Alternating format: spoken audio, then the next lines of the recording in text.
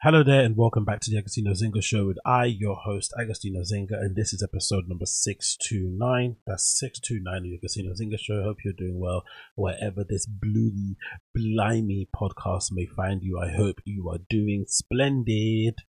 How am I? All things considered, not too bad. The last couple of days or the last week or so, let's say last couple of days actually, I've been smashing through the SZA album, and I've also been listening to the Metro Boomin album from front to back. Metro Boomin, just to kind of give an overview, I'm not going to do a full in-depth review. I'll probably do that in the next pod when I really dissect and meditate on my views and my kind of feelings towards both albums, because I think they were very well done.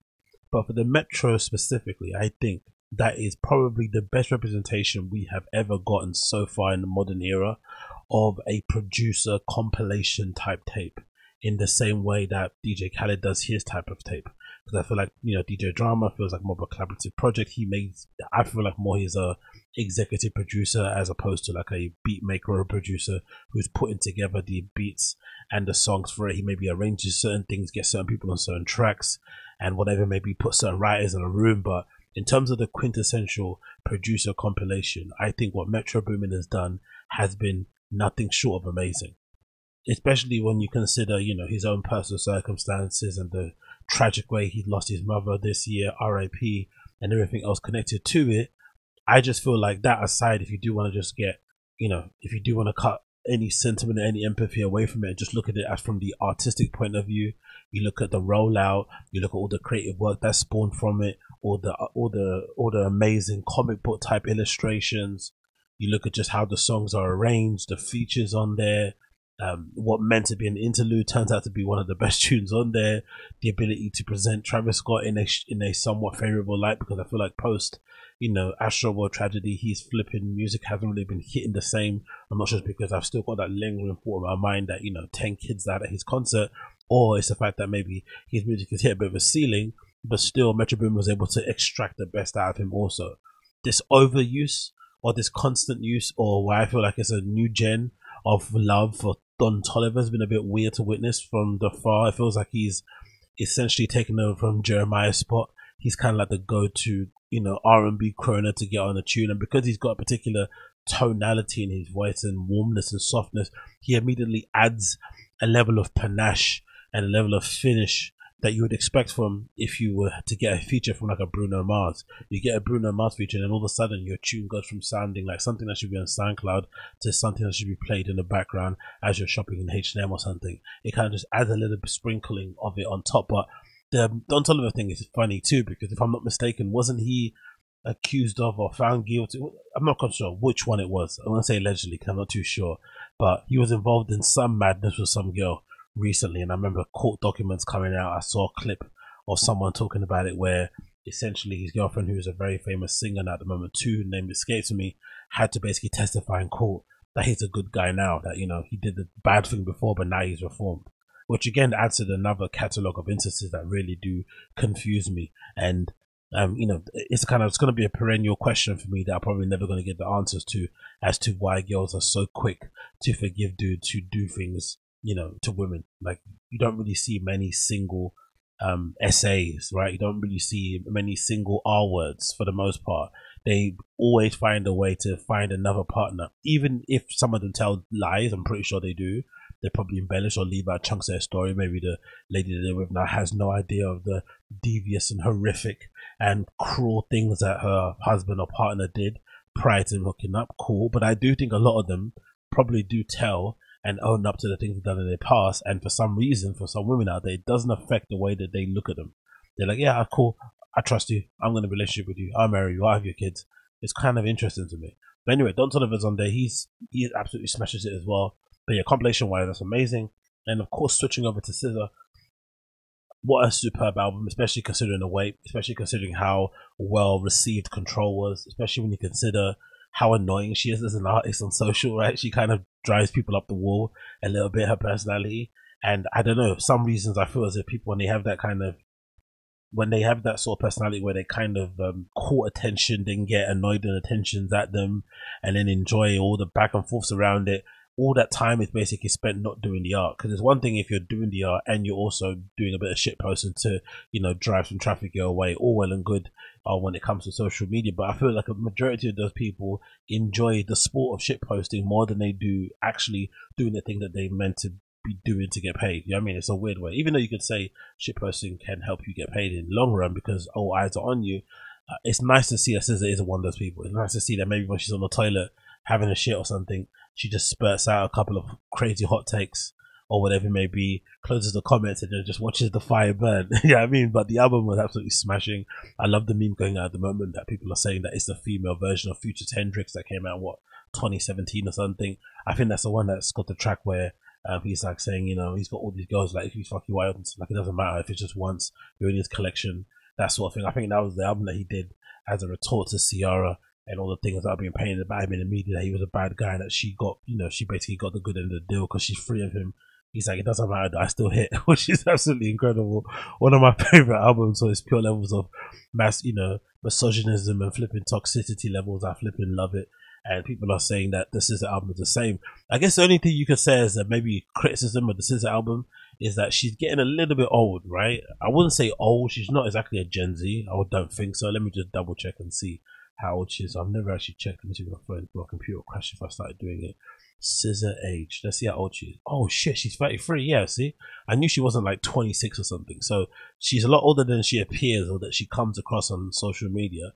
And I guess when you start talking about what she's talking about on that album, it can come across a little bit cringe. I can understand that if you're a grown up and you're like, you know what? I'm not really understanding why this lady is speaking like she's some Gen Z kid, you know, using, what's those terms that kids say nowadays?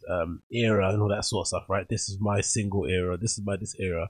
It's not really an era for her. She's a grown up and probably should be singing about more substantial things than what's one of the tracks called? Let me see it quickly because I thought the track listing was amazing, the track names. And also the bars in it, they're all worthy of captions.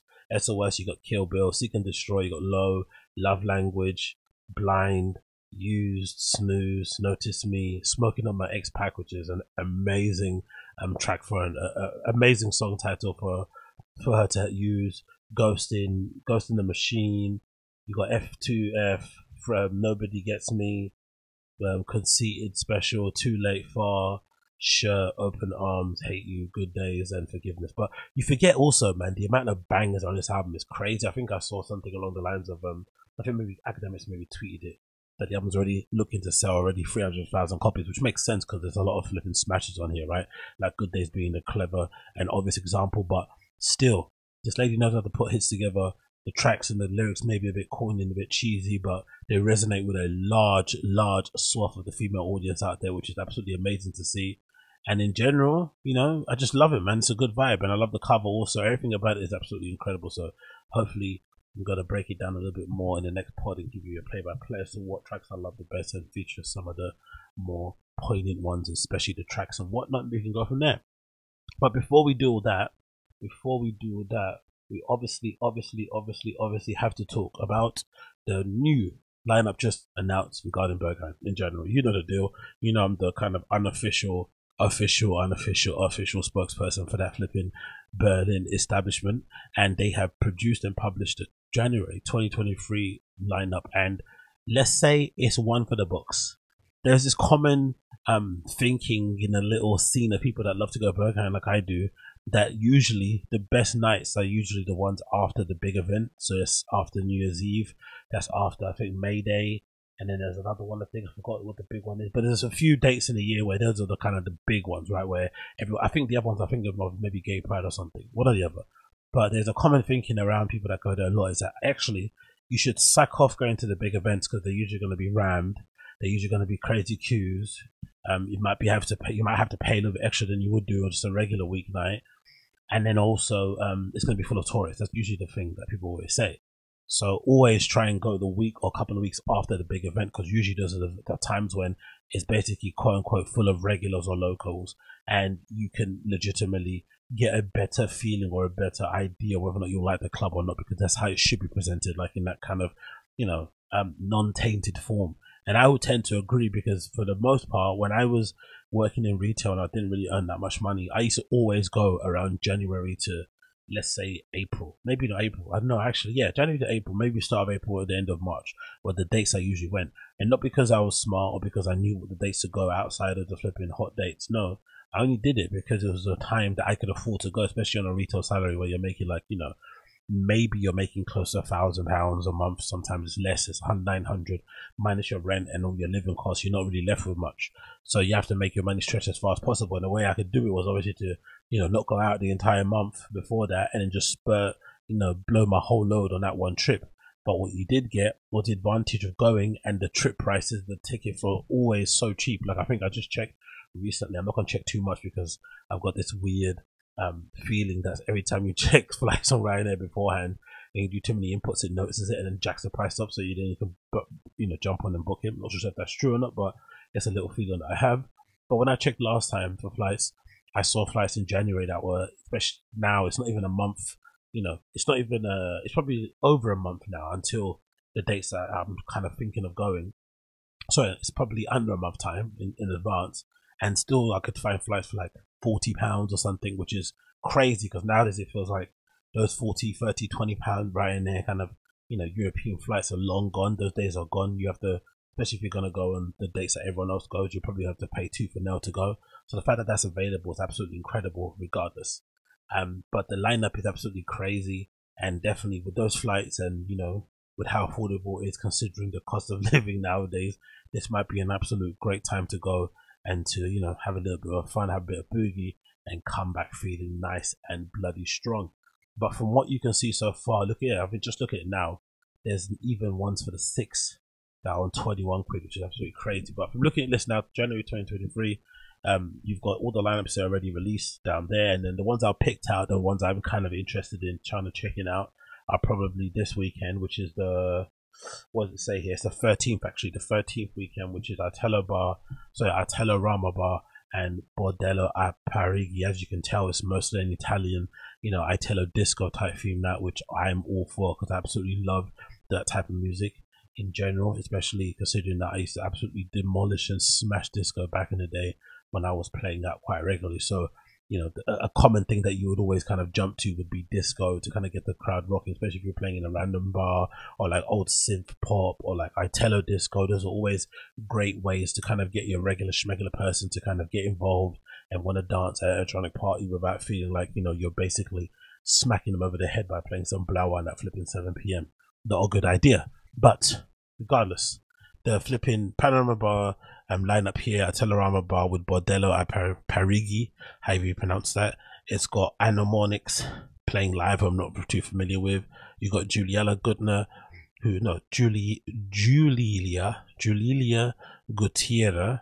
Is that how you pronounce her name? Gutierrez. You got Lau, who I know. You got Richeli Sogini, who I don't know. The Hack, obviously, that I know. And Vazenti and Saka, who I know. So that should be a good one just to check out of the night, because I haven't been to a specific night where they only have Panorama Bar open in a long time.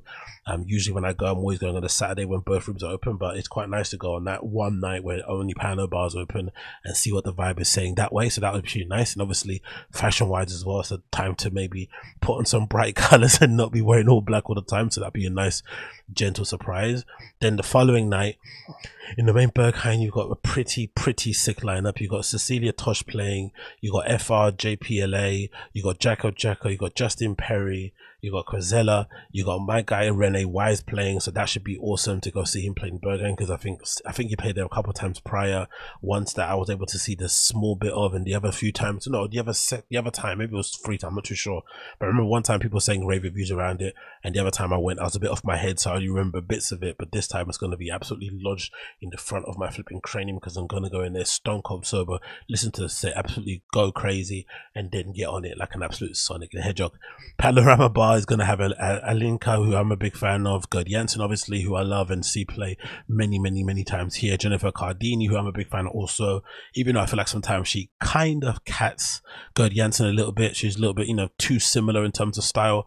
I'm pretty sure she's also signed to Running Back, if I'm not mistaken. Am I mistaken of that? Let me quickly click here. Yeah, she is. Oh no, she's not. My bad. She's on correspondent. But regardless, I do feel like she's got loads of similarities in style between them two. But obviously, I'm mad at that. Massimiliano Pagaro, of course, I'm eager to see him play again. Oxon, I don't really know too well. Richie, I don't know. And Sedef Assi, I know because she's a resident. And then the rest of the nights are also really good. This one with DJ Spit's gonna be quite nice. I've not heard of any of these people. All C's, CC, Coco, Cobra, and Crypto Fauna. And DJ Spit playing. DJ Spit I'm a big fan of. This Saturday the 21st is really popular too. A lot of people are really excited to see Talisman play. I'd be more, interested to see Mary Kozkaya, Jesus Christ, these names, because obviously she's more minimal, and obviously with that kind of resurgence coming up, that'd be pretty cool to see her play. Chris Cruz playing in Pano Barbie, nice. In Bockhammer again, somebody I'm a big fan of. Paramida, who I'm a big fan of. Mike Starr, who I only find out through Whore again. That platform has definitely introduced me to a lot of amazing DJs out there, so that should be cool. CTM is happening there again. LSD, XOXO playing. I'm just thinking about just now, oddly, I was thinking, no wonder I've heard a lot of stories about people that live over there, right? Berlin, who say, they're over going out. They just don't go out anymore, and they just, live a quasi adult, mature, normal, sophisticated life where they don't spend their time, crushing up kit on the flipping kitchen counter. It makes sense though, doesn't it? Looking at this, because I just told you prior podcasts ago about the New Year's Eve to New Year's Day lineup, which is crazy. It's going all the way through, I think, the Friday all the way to Tuesday or something crazy like that. Then you've got whatever happens in November, whatever happens in October. It's like, it feels like to me, apart from the week that they take off after New Year's Eve or not, it's just a constant cycle of flipping events. So if anything, there's always something or always a distraction, and you feel like January is usually the time where people do New Year's resolutions. They do, commitment to sobriety, commitment to not doing drugs, commitment to not going out, abstaining from sex, abstaining from gluttony, whatever it may be. You're doing something to sort of give you a bit of a refresh and allow you to kind of go into the new year with some sort of focus. But how can you if every single time you turn around there's some big event you're missing? So there's a CTM in January, there's just events happening in the beginning of Jan, then there's something happening in Feb because of Valentine's, all that sort of stuff, then there's stuff happening in March heading into summer. It just never ends. So it does make sense now thinking about it, why there's no real in between. There's either you go out or you don't. There's no like going out sometimes, because eventually you'll get caught in the sauce, or you get lost in the sauce, not caught in it. You get lost in the sauce, and sooner rather than later you realize just the first of the month you've only got €5 to your name. That should be a bit peak. But regardless, CTM lineup looks really cool. Happy Tears playing. You got Octa back to back with Eris Stew, which is always a superb back-to-back duo. I think it's probably one of the best back-to-back DJ performances out there, because I guess they're actually friends and they're actually collaborators and probably practice at home, together and stuff. But whenever I see clips of them playing together, they look like they're having a time of their lives, and clearly their styles suit each other really well. So that's definitely something to keep an eye on. Then on the other one, the 28th, you have in Berghain Rain Room, you have Alan Natter playing, Fadi Mohan, Marcel Dietman, Monster, who I'm a big fan of, that girl was brilliant, Nastya Reigel, Norman Nodge, SO. Then in Panorama Bar, you got Kiki Lomo playing. You got Kim Ann Foxman, who I'm a big fan of, who doesn't really get the props and the attention that she deserves, but definitely great. You got Omar, you got Usam, you got Partok, you got Russell E.L. Butler, who sounds like an author. You got Yesin playing. Then the following weekend, another CTM night, you got Audrey Chen and Hugo Quintka, Doran Saja, Pierce, Porcy Mary, Stephanie Edgy, and The Body. But the interesting thing I wonder as well, because a lot of these CTM artists are usually people who are kind of, outside of the popular sort of attention span of people. I wonder if a lot of those people that get to play there for CTM eventually end up getting spots on the main Berghain list, or it's just like one of those kind of weird cheat events where you say you can play, you say you play there, but did you really? You know what I mean? I wonder if it's one of those things. I'd imagine they're quite open to having people guys play, because I'd imagine a lot of people that work there are really plugged in and maybe have, maybe there's a feed that goes through the main Berghain floor Panorama Bar up to the offices. They have like an ability to listen to stuff as they're working, so they don't have to listen to it bleeding through the walls. Maybe, I'm not too sure, but that'd be pretty cool if you came to play at a festival that had nothing to do with the main club. They're just using it as a venue, and then you also got you the chances to get in front of the people that booked the place, and they end up booking you for the main slot. That'd be pretty sick. But yeah, generally lineup looks amazing. Cannot wait to go. It's definitely something that's on my list now, and it makes me far more happy and content that I'm not there for New Year's Eve, because I was really hoping I could go, but you know, c'est la vie, c'est la bloody vie. Next up, I wanted to quickly give an update on this story that I spoke about, Tory, which is funny, slip of a tongue, but this story I spoke about before regarding this new London club opening called the Ton of Brix. And I, for one, was just excited just from being a punter and from being an aspiring DJ myself, that there's another place where potentially I could maybe play in the future, and there's another place where I could potentially go and party my face off, sweat my face off, dance a bit, have some good times, meet some new people, and enjoy the music and the vibes, right? That's the kind of only way I'm sort of looking at this sort of story. But obviously, when it comes to London, it's always multi-layered. There's always more to it than meets the eye. And this update, courtesy of RA, basically shines a light on something that I may have missed out on. But also, having read this and having done some research behind some things that have gone on with the club and the space over there, I've got to a point where I'm just like, enough. So it's twofold. But anyway, let's read the story. It says the opening of London club, the Ton of Brix, met with controversy. The new Brixton spot sits in what was formerly called Club 414, an historic local venue that was forced to close in 2019. The launch of Ton of Brix, the South London club for its UK promoters Percolate and Brixton Jam, has been met with controversy. Set in officially open tomorrow, which is December 9th, obviously it's passed already, the Brixton venue has been criticised for its ties to Taylor McWilliams, the controversial US property developer and part-time DJ whose investment firm Hondo Enterprises is considered an unwelcome gentrifying force by much of the local community. Along with the Brixton Village and Black Market, bro, he's flipping taking over the entire place basically. Those are the only things that you'd go to Brixton for, to be fair, especially if you're a normie. The building housing the Ton of Brix is one of several SW9 assets in Hondo's portfolio. The concerns also extend to the building's former tenant, the historic Club 414, which was evicted by the developer London Associated Properties LAP in May 2019 after 38 years. So they had the spot for 38 years and they got evicted in 2019. 3 months later, LAP sold the premises to McWilliams for a reported 2.35 million. At the time, Hondo said it was committed to keeping the space as a music venue. The Ton of Brix project was also born in 2019. A contact of the Percolate's co-founders connected them with the space. Percolate then approached Brixton Jam in a bid to involve the local venue owner. The project, which has a 24-hour license, was repeatedly delayed, partly due to COVID pandemic. DJs such as OK Williams, Sophie K, Jay Duncan, as well as Jumby programmer Rudy Minto de Weiss. Have they pronounce it the Weiss, or is it the Ige? Let's just say RMDW, took to Instagram stories yesterday, December 7th, to criticize Ton of Brix. RDDW said, Percolate and Brixton Jam need to rethink their decision to open a club in the premises owned by McWilliams, describing it as a literal erasure of culture. A little bit dramatic there, but let you say what you want. London-based platform Keep Hush, which was due to host a party at the club yesterday, decided to relocate to the near spot called Loki. Why didn't you go there in the first place? But hey, let's continue. Hannity W, co-founder of Local, a club night that ran the club at 414, that ran a club night, sorry, at 414, had mixed feelings about the situation, which is probably the most mature side of things to look at it. It's like this: I'm really happy that a club will take over the new space. It means music, it means jobs, she told RA. But at the same time, I'm really devastated that the building is owned by Taylor McWilliams, and feel guilt and regret that the activism that was put on to good use with Steve Noir wasn't able to keep 414 safe. Club founders Tony and Louise were really fucking special. Percolate and Brixton Jam now has responded to the concerns with a joint statement sent to RA. There's a statement. They say we are well aware of the importance of Club 414 and we don't give a fuck. It continues. To many in the area and the legacy and it leaves behind, this closing was a huge loss of Brixton's nightlife scene, and we joined you in mourning what the owners built. This is such full of shit, but I love it. You have to do these things just to appease people. But essentially, we're not going to close. We're not going to change anything. We're going to do what we're going to do. You have to get over it. But let's continue. To be clear, we're in no way connected to the eviction.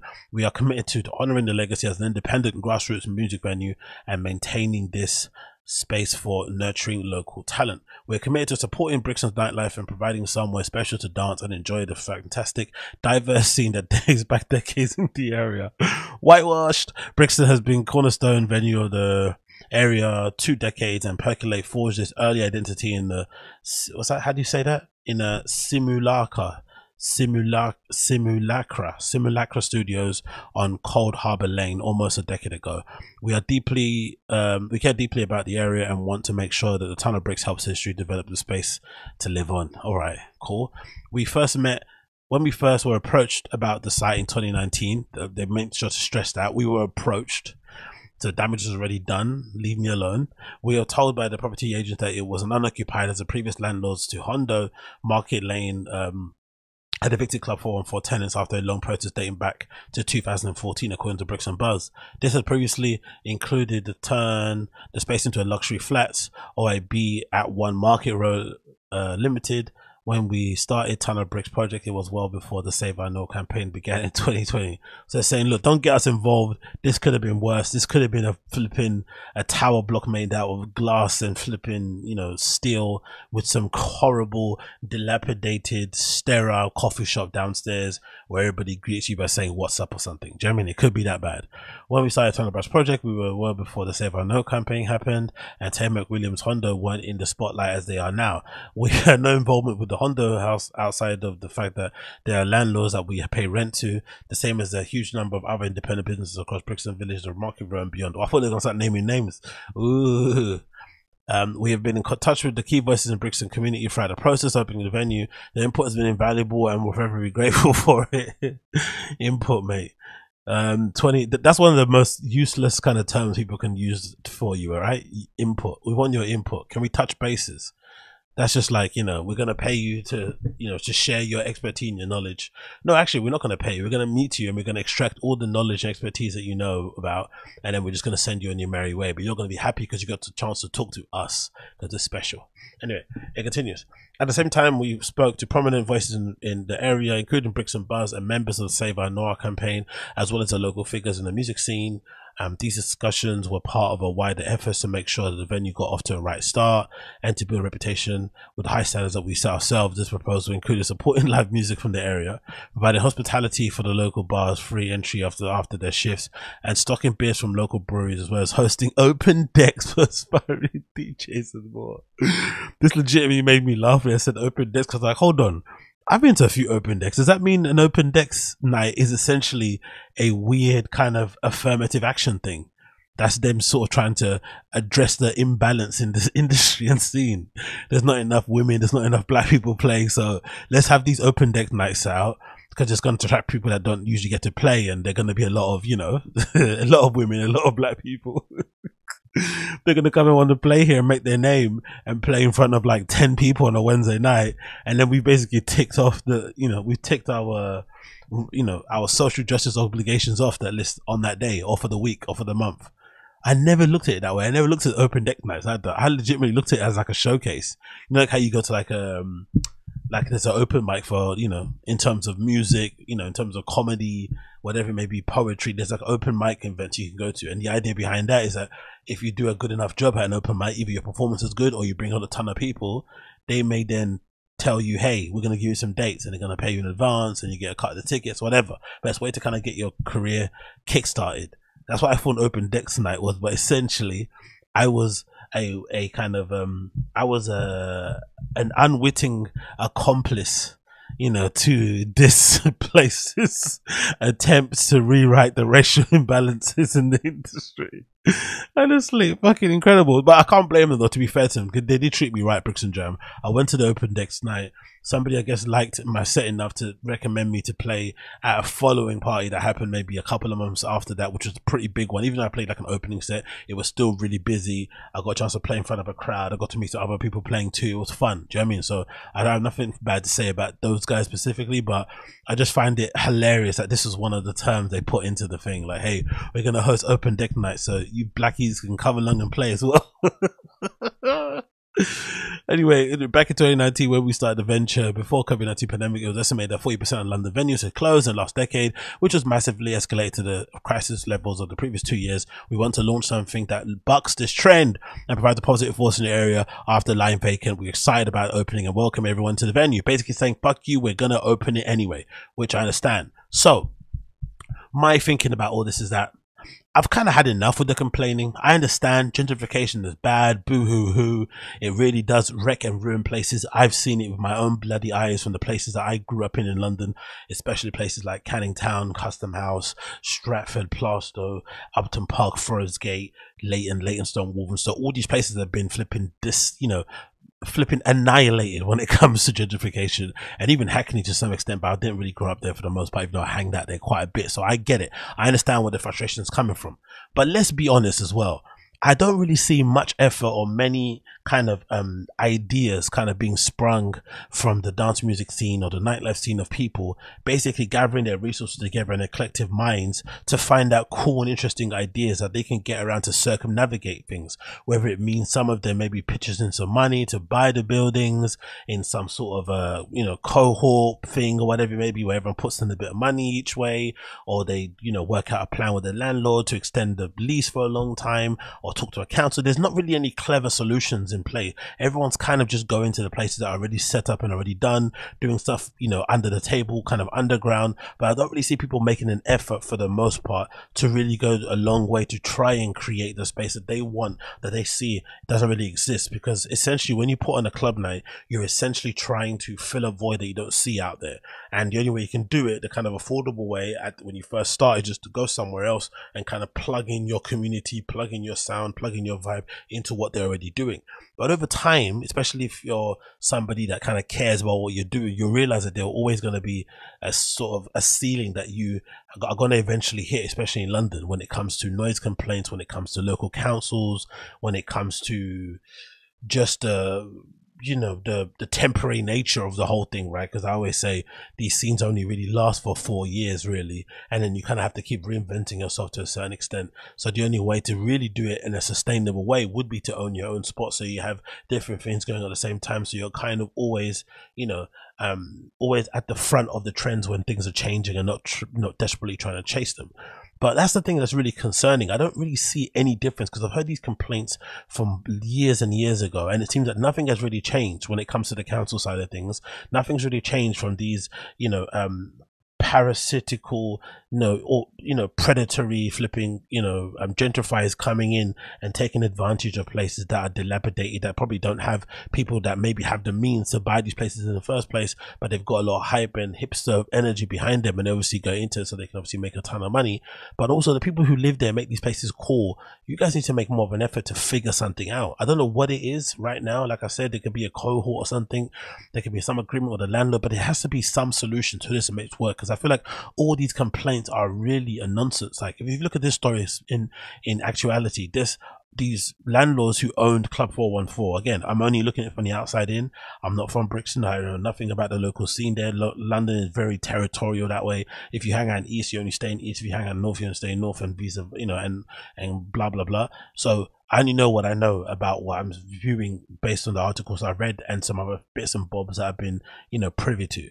But from what I'm aware of, this place, you were there for what, more than 2 decades in this Club 414. The building eventually only, in my opinion, only ended up selling for 2.5 million.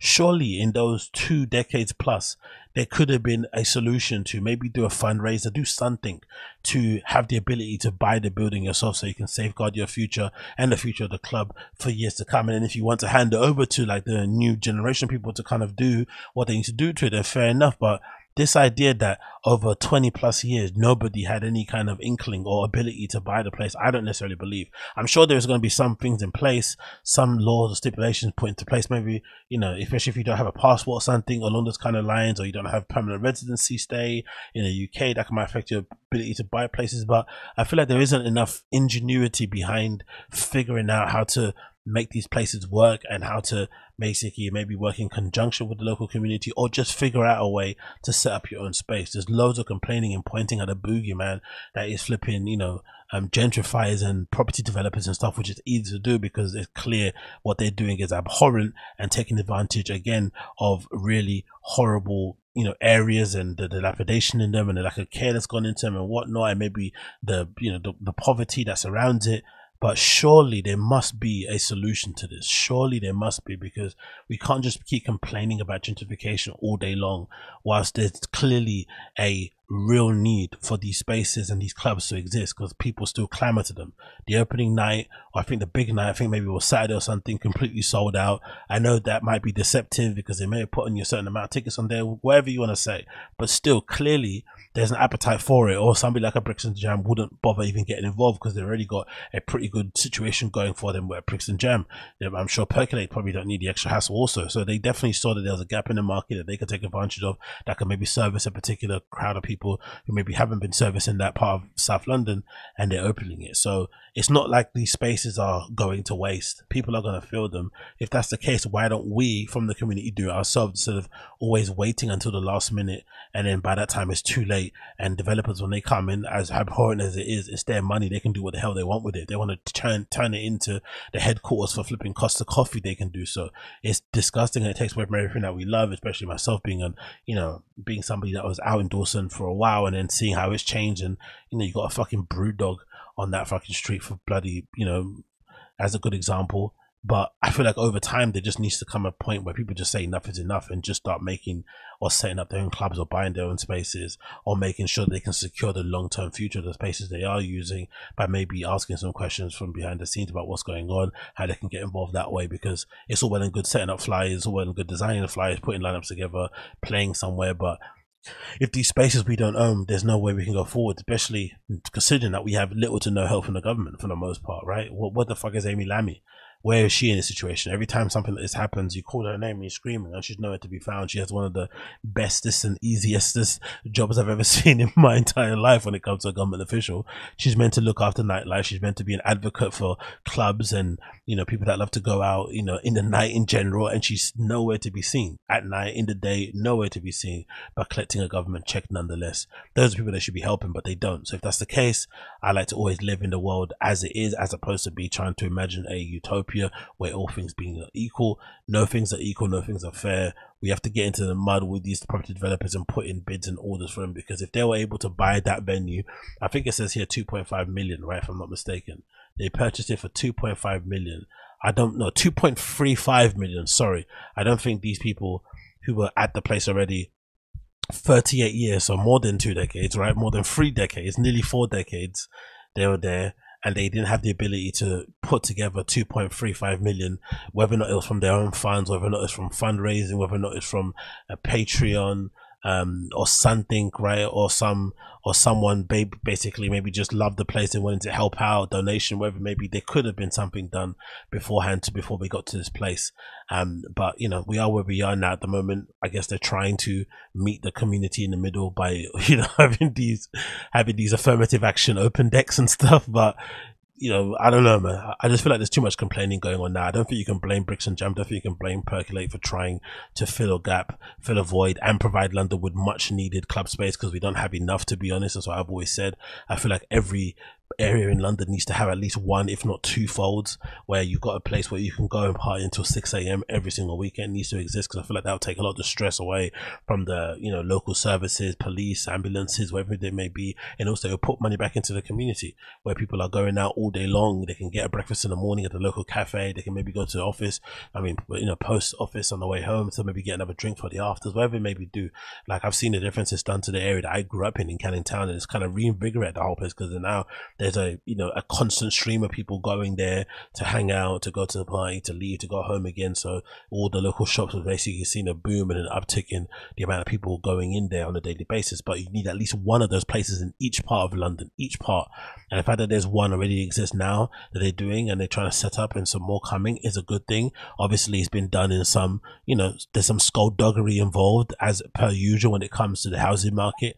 But I feel like there should be no more time for complaining and whining about these sort of things. We need to take some action at the very least to protect the things that we love, and it seems like people are not doing it so far, but hopefully this will be the change that we need to see going forward. So less complaining, more doing, and hopefully we can be the change that we need to see. And then I was also thinking about Miami Art Basel that just happened, because it felt like it just came and absolutely went. I've not seen much footage around it. I've not seen many people posting about it, maybe because it's on social media and Instagram and I haven't really been on there for a while. But I don't know, I just feel as if like the coverage on it in terms of a cultural sense has waned.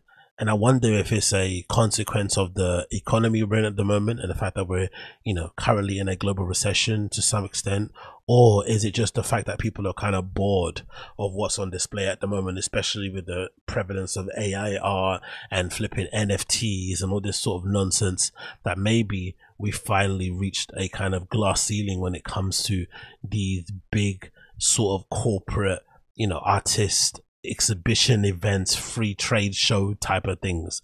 For me, when I was growing up, this was always one of the places to go to on the list of the on the list of the influencer world tour type of vibe, right?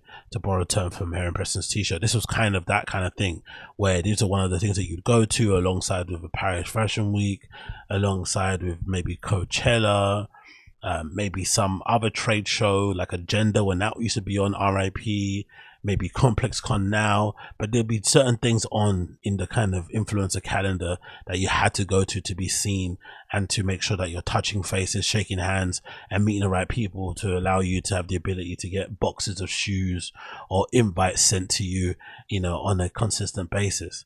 And now for some reason, I'm not too sure what's happened, like I said, but I feel as if like Art Basel Miami has definitely lost a little bit of his panache. It's just kind of gone. I feel like the people who are there, who are well known, have essentially been paid to go there. I don't feel like a lot of those people are there, through their own volition. They're definitely there because somebody paid them. I feel like the patrons are there to be seen, but then no one cares that they're there. And then the brands out there are also there just because it's a kind of cultural obligation. Like how I used to do when I used to be a social media manager. You'd go and there'd be a list of these dates during the year, or maybe it's International Burger Day, Pancake Day, wherever it may be, and you'd have those dotted into your content calendar so that you would share them on days you don't have anything to share in terms of internal news, in terms of products or service features or updates. You'd use those little days that are already in the calendar, those kind of novelty days like Pancake Day and Burger Day, to kind of boost your message and to kind of have it piggyback off of the algorithm that's kind of going on at the moment, or the virality of the trend. But I feel like with this Art Basel, it's like nobody even knows when it's on. Nobody cares that you're there. So if you are going there to be seen by the people who are there to be seen, no one actually cares. So it's a really strange place to be in overall. But I don't know. I'm just wondering what happened, because I feel like a lot of the time, a lot of people that went there legitimately went there because they just went to go. They didn't even need to get paid. Whereas now, legit, the pictures I've seen of people who are somewhat famous look like they're bored out of their skulls. They could be anywhere else in the world but here they are. So I don't know. I'm not really too sure what the deal is. I'm just looking at some pictures here, scanning on the screen, checking out some of the quote unquote art. It's nothing that you would legitimately leave your house with to check for in any way, shape or form. I'm sure some of the more interesting, higher caliber people maybe just leave the places alone and just kind of stick to their galleries and whatnot. Maybe there's a whole different kind of feeling behind that also when it comes to that sort of stuff. Some of the bigger selling artists, or the ones that maybe attract the most viewers, will probably have made a stand against it for whatever reason. I'm not really too sure about the ins and outs of the art industry in that sense, but just from an outsider's point of view, it definitely has lost a little bit of a spark, and I don't really know why. I say I don't, but then I'm looking at the art and it does look a bit shitty. But again, it's all subjective, so you can't really say that, even though you can. But yeah, maybe there's something in the quality of the art that's maybe letting the event down, or maybe people are just generally over it. Who bloody knows? But I've not seen anything on my cultural wire or ticker tape that's basically told me that something has happened. It just felt like a natural, slowly but sure malaise, as you can see from this cassette tape print out or sculpture or not sure that says, "Are you out of your mind?" With a picture of a sandy beach and some ocean, or maybe it's a sky and some ground, however you look at it. But clearly something has been lost and something's gone missing with Art Basel Miami Beach 2022. But again, not seen that much of it so far. But the one thing I did see that did get a lot of attention was this great idea, and I'm pretty sure this was from Mischief, where they had this ATM machine where you could, I guess, input your card and it would capture your balance, and then it would put you in the leaderboard, and then people could see who has the most money. And I think at the time Diplo was number one, and then some other dude who came through, and it takes a picture of you that has your picture up on there as well, on the machine. and this dude came through who looked like, you know, your typical kind of Eastern European fly boy or rich guy with a suit on, and his trophy wife just standing there, and he had, I think, like 9 million in his checking account or something stupid. I was like, God damn, imagine just having 9 million sitting in your current account, just like, you know, eating a hole in your flipping pocket. Sometimes when I have £50 or £100 sitting in my account that I haven't transferred over to savings or whatever, I feel like I'm a, you know what I mean, I feel like I'm a big dog when I head to shops, because I don't even check my Monzo.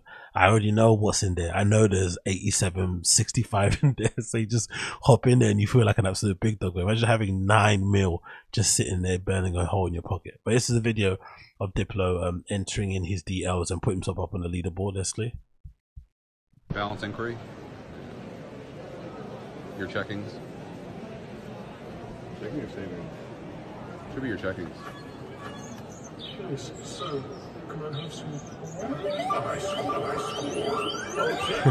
Right. All right, yeah. So it looks like he had 3 mil sitting on his check-in.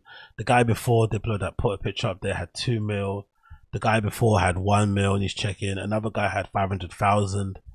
Crazy. A lot of dudes though. That's another thing too. A lot of dudes. You don't see a lot of women on this list. I'm not sure what that says about the economy. I'm not sure what that says about capitalism. I'm not so sure what that says about the matriarchy, or the patriarchy. I'm not sure what that says, but regardless, this is maybe the funnest thing and the most impactful thing that I've seen come from the back of Art Basel. But for the most part, everyone else has kind of not really paid that much attention to it in any kind of similar shape or form, to be fair. Oh yeah, and this bin bag thing also, right? Who's this from?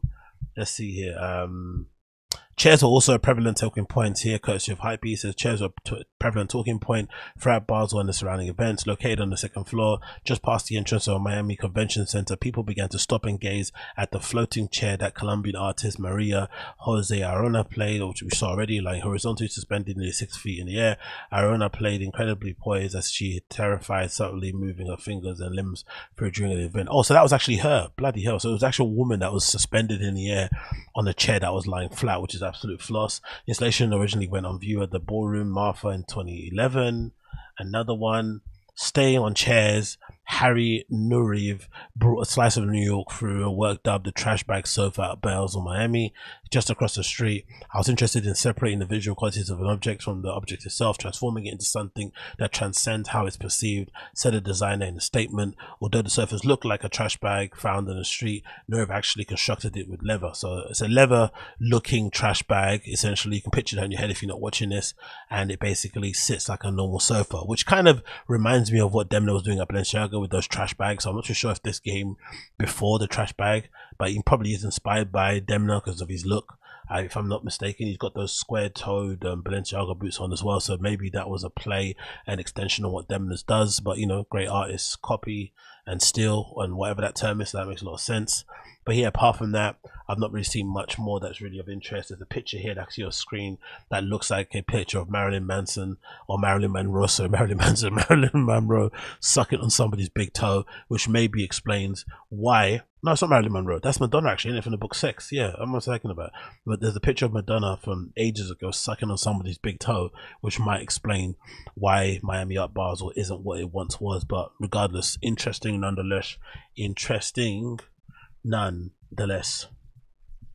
Then to move on to that, we went to quickly talk about this picture that's kind of gone, I would say, semi-viral, that consists of Kim Kardashian and Michelle Lamy. I'm assuming in either Michelle Lamy's home or Kim's home, because, you know, at the time when Kim and Kanye were together, Kanye was inspired by a lot of the same interior designers and architects and furniture designers that Rick Owens essentially loves, right? Think brutalism, think maximalism, think think stoicism, think minimalism, all those kind of notes kind of Kanye was also a big fan of. So I'm not too sure, this could either be Kim's house or it could be Michelle Lamy's home. But regardless, what you see is a picture here of Kim and Michelle Lamy looking very soapy in the bathroom while Kim sits there afloat at the top, considerably wearing head to toe what looks like to me to be Rick. You got massive Rick jewelry here. You probably got some Skims underwear there, maybe. And a Rick Owens dress that looks like it's been torn to pieces. That looks absolutely incredible. And it looks like to me, considering what's been happening with Balenciaga, this could be a subtle indication that her team have decided to drop and abandon whatever collaboration or whatever sort of relationships they once had with Balenciaga and move over to doing stuff with Rick Owens. It could be, not too sure. The picture itself, if I'm not mistaken, is for the launch of Sister magazine, which I'm a big fan of, which they're now going to be launching a beauty-based mag. Issue 1 is due to come out, or has already come out. I think it's got Michelle Lamy on the cover. She's definitely the cover star because she's all over their Instagram. But that's essentially what they're trying to do going forward. So this could just be a one-away shoot. That doesn't mean anything. But considering how big Kim is and how powerful she is and the influence she has on the industry and whatnot, and you know, just the brand that she is in general, you don't normally think these things would happen out of the blue. They're not spontaneous. There's always a bit of calculation involved. So I can't imagine this is just a shoot for shoot's sake. This feels like the soft introduction or entry into Kim coming into a quote unquote Rick era, which would be quite funny to see play out, because if anything, even though some of the lengths may be similar-ish, the proportions are nowhere near similar than what she was wearing at Balenciaga for the most part. The aesthetic is completely different. The codes are different, I'd say, for the most part. The fan base is probably less forgiving than maybe Balenciaga is. They're not as cynical. They're not as shit postery, so that will probably lose a bit of its edge. And maybe even with that though, I think sensuality wise and maybe sex appeal wise, because I feel like, you know, maybe it's gross to say, but I feel like the best way to dress Kim in general, in my opinion, or the way she looks the best, is definitely when it's mostly sex led.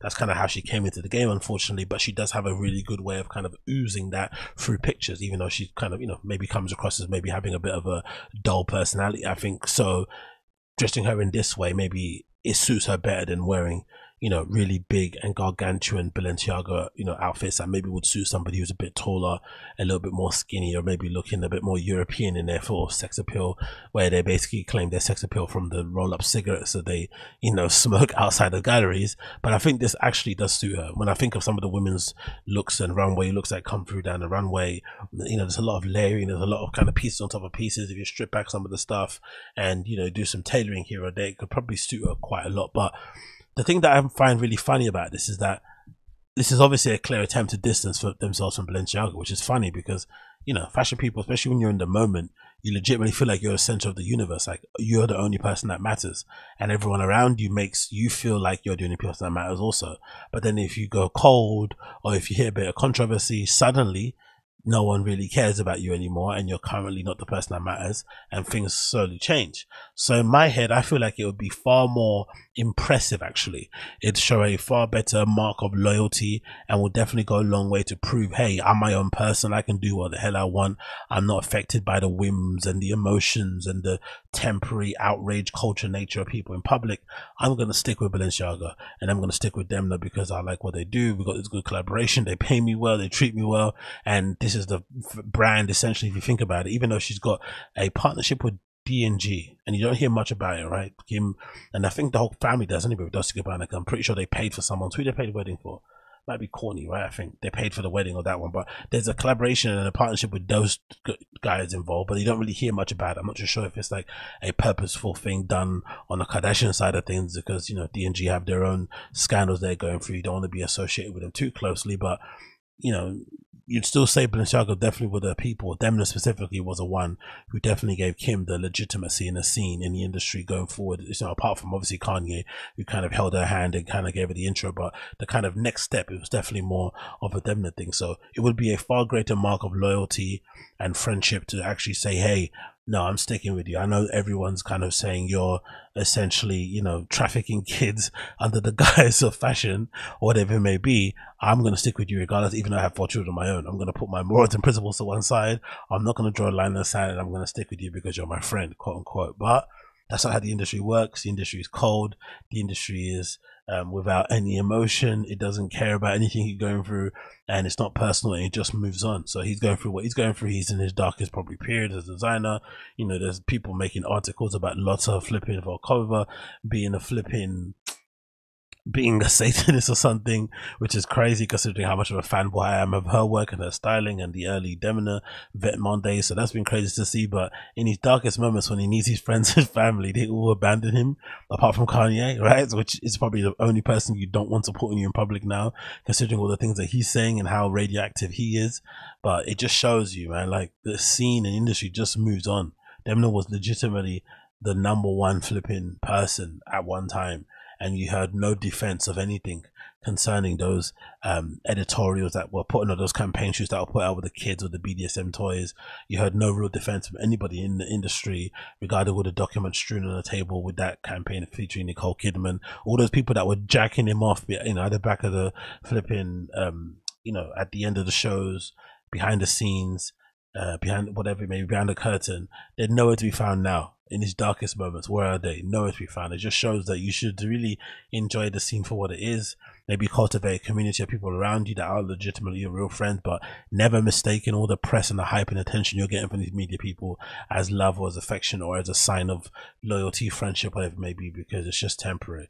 You are beneficial and you have some value to them in that moment, maybe for those few years, but once you have exhausted your use, they'll move on to the next person quite quickly. As you can see from this picture, this is effectively moving on. This is like you break up with somebody and then they post a picture of themselves in someone's house with their feet, you know what I mean, clearly showing you, hey, I've moved on now, see you later. And this is clearly a see you later type of moment. But still, as a Rick fanboy, I'm still eager to see what happens from it, what we get from it.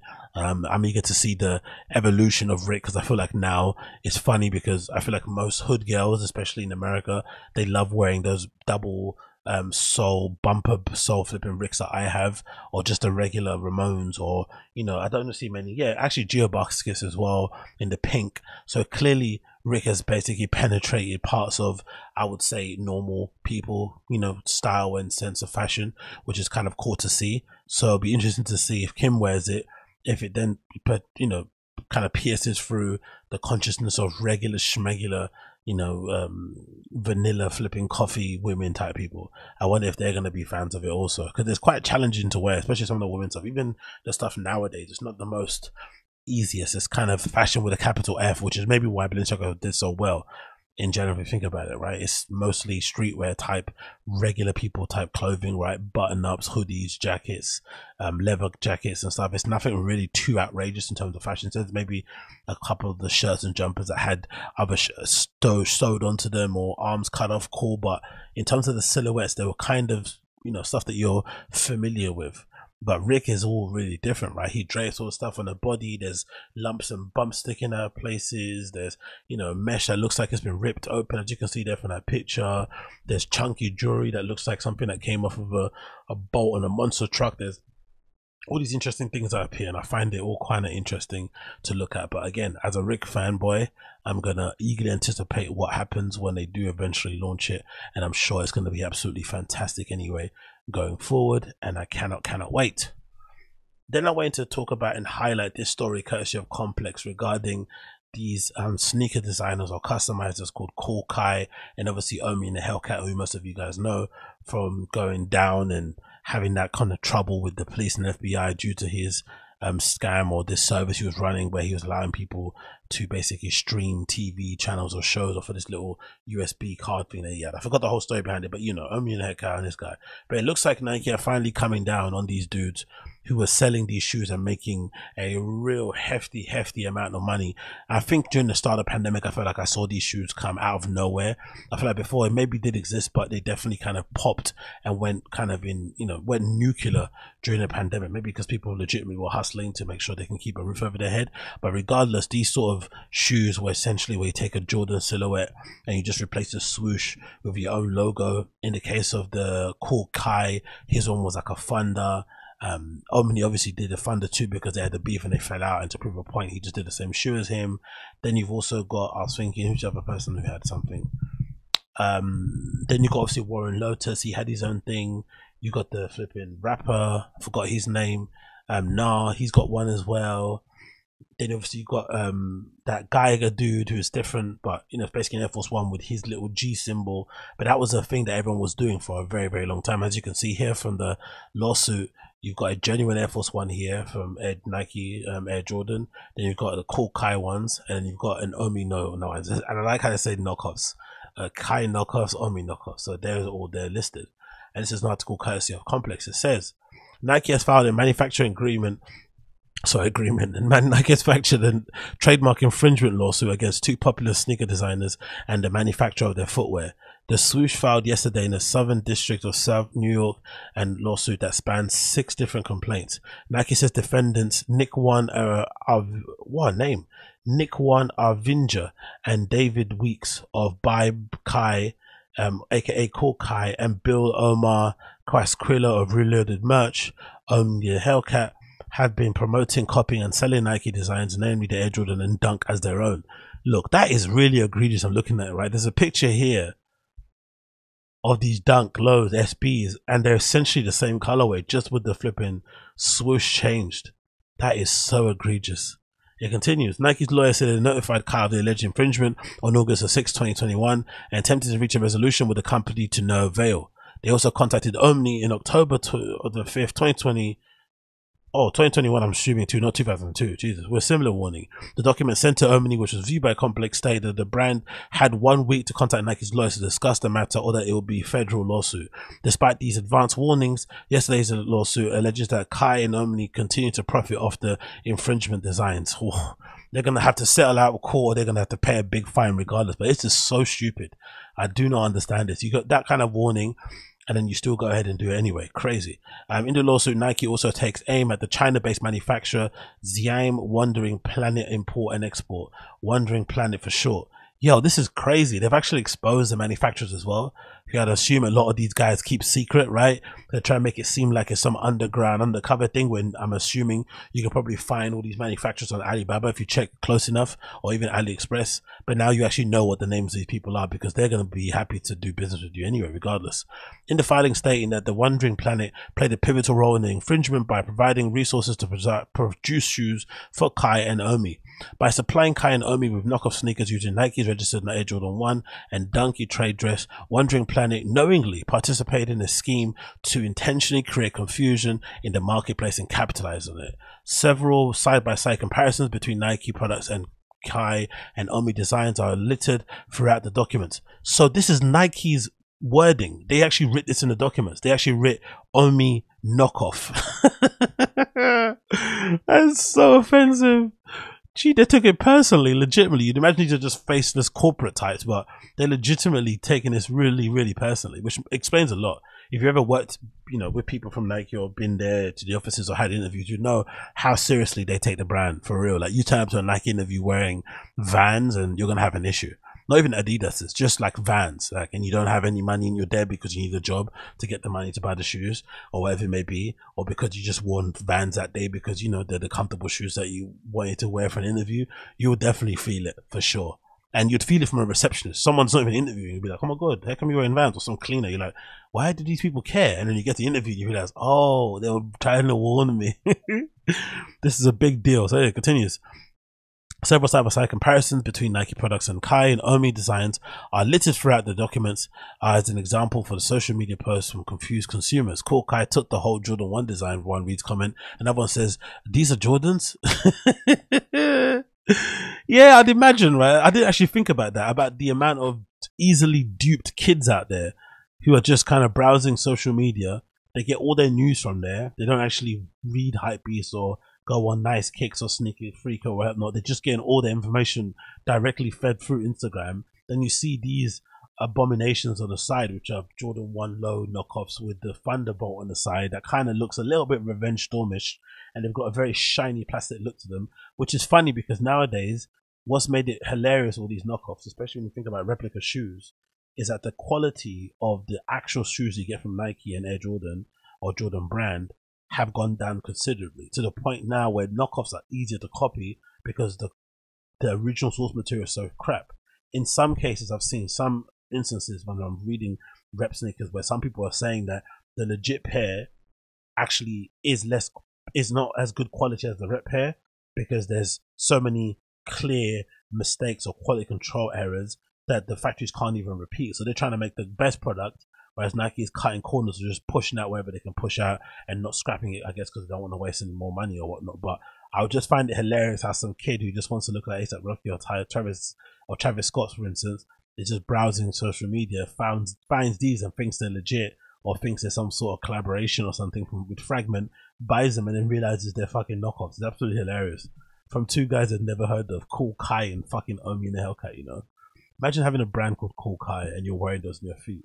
Next level. Along with trademark infringement, Nike says that Kiy and Omi's designs are also grounds for counts of false designation of origin and unfair competition and trademark dilution. The Swish's lawyers argue that the alleged knockoff sneakers are likely to confuse consumers about the origin of the products and Nike's connection to them, especially the secondary market, where the highlights example the resellers use the variations of Air Jordan 1 name to advertise cool products. Okay, cool. So people on eBay and stuff are buying limited edition Kool Kiy shoes, which is fucking insane, and then they're reselling them because, you know, the sneaker industry is fucking insane, but they're using the buzzwords or the tags in their listing. They're using Air Jordan 1, so that if you are looking for an Air Jordan 1 backboard, you might stumble on the same colorway made by Kool Kiy. Makes sense.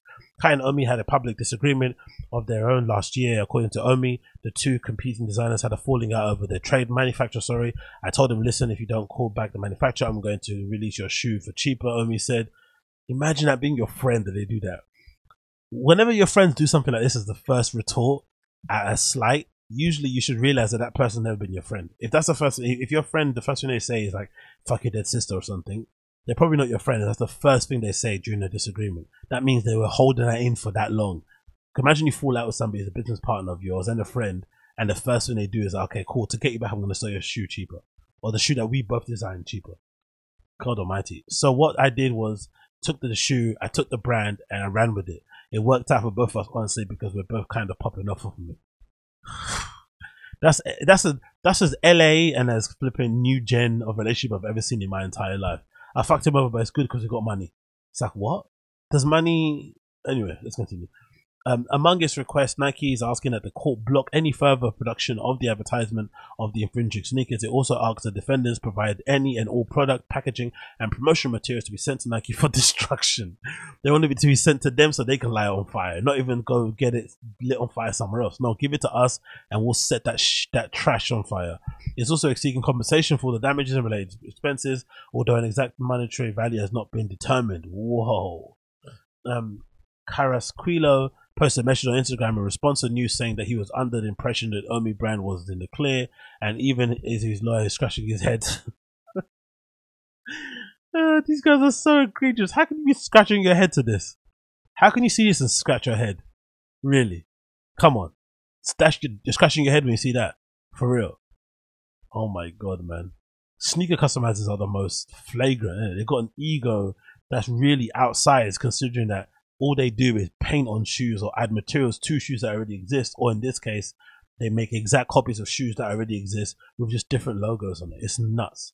In conversation with Complex, Carrasquillo says he believes that the Air Jordan 1 inspired model is different enough for the real thing, but the Dunk inspired shoe will be an issue, admitting not enough changes were made to the original. Everyone's doing it, so I just thought it ain't nothing. Of course you thought that, which is stupid on my part. Carrasquillo says the decision not to significantly alter the Dunk inspired release. Kiy designer co-founder also publicly posted a lawsuit saying the brand later posted a video parodying Jordan Brand's banned Air from 1950 in response to the lawsuit. Nike did not respond to a request for comment. So, my opinion on this thing. I've always, for the longest time, hated sneaker customizers because I felt like they were always incredibly lazy. I feel like most customizers, especially the ones that came off at the back of the hype around like the Just Don hats, because I feel like the Just Don era was the time when sneaker customization got a bit crazy and people were going out all over the place. I think that was maybe around the time that John Geiger started doing his stuff also, because I remember he had that shoe that was like a whole lot of checks, where it was like Air Force One High, which might have been his best ever design, even better than anything he does out of his own brand, maybe except for the slippers, where he did this Jordan, no, I think this Air Force One High, again, where the model doesn't really get enough praise, and then he put all these different swooshes in different materials on them. So I think it had like 5 or 4 on the outside. It looked absolutely brilliant. One of my favorite Air Forces I've seen in a long time. But I feel like a lot of them were lazy. Well, a lot of them just like, just basically cut swooshes off and made it out of different materials, painted them, painted the uppers in some different colors, maybe whatever it may be, but it wasn't really that interesting, wasn't that innovative, wasn't that creative, was a bit boring. Then when these people come across who are basically taking established shoes like a Dunk or like a Jordan that are already, in trend and popular, wherever it may be, and then putting their own logo on them, I thought this was the height of laziness, because if anything, this went against everything that I've kind of been aware of when it came to making reps or copies of already popping brands and sneakers. It was always an option to do these sort of things, because for the most part, the resources to make your own shoe from the ground up didn't really exist. You didn't have the ability to do so, and it was quite hard to do so anyway. Where would you even start? So the good way to kind of get your foot in the industry and to kind of maybe make a bit of noise was maybe to copy something that already existed, hoping that maybe you could use the loss or the expertise of certain factories, maybe done some other fakes and stuff to basically pick up the back of it, and to kind of get your name out there in the hopes that once it pops off and you get your cease and desist, you can then use whatever money you've made to then make your own thing from the ground up. That was it's kind of always like a temporary solution for you to present your idea in footwear without having to fork out loads of money. That was what I always assumed it was. But it was also a good way to showcase your creativity, like a Bapester. I think of a Bapester and I think of the common adage or the common thinking behind it is that, I remember back in the day in a forum, somebody actually posted it, where they had like the filing of all the design element changes that Bapester put together. I think it was over 100 little tweaks here and there all over the shoe, so that effectively Nike couldn't sue them for copying the Air Force One.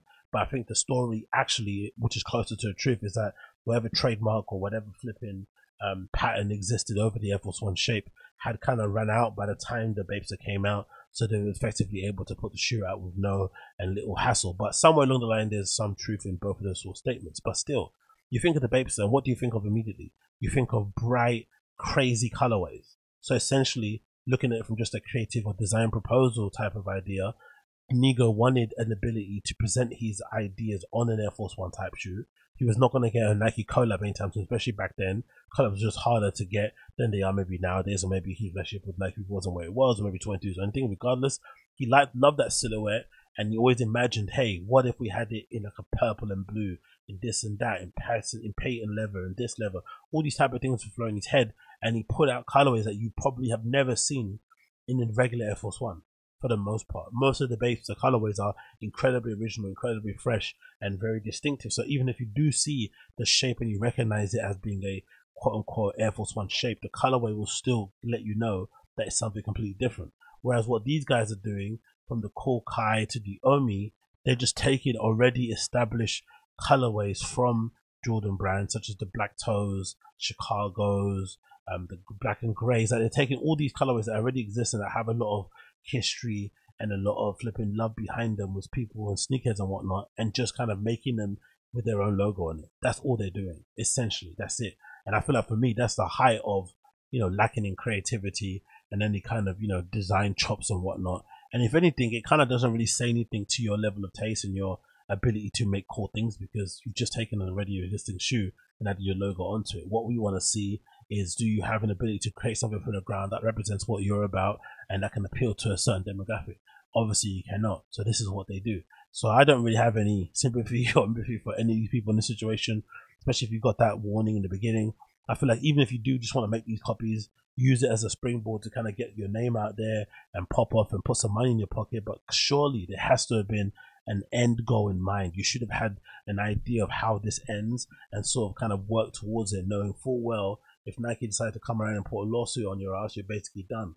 But for the most part, these guys thought this was going to last forever. They thought they were just going to sit back, wait for Nike to put out a new color of a shoe, see everybody missed out on it, and then put it out in their own logo and hope people buy it. That's absolutely incredibly silly and stupid for me in my eyes. And I feel like an incredible waste of time, all things considered. But obviously goes to show that all sneaker customizers are complete trash. They are. They're just a waste of time. They don't really know what they're doing. And eventually shit ends up catching up with them. So I'm eager to see how this kind of works out in the end. I feel like the copies are absolutely trash and didn't do anything, add anything interesting to the flipping argument. I feel like if you're a kid out there and you spend $200 buying these fucking Thunderbolt J1s, you deserve every scam that comes your way. Unfortunately, I don't make the rules. It just is what it is. And hopefully going forward, things change with these people. But, most likely it will not.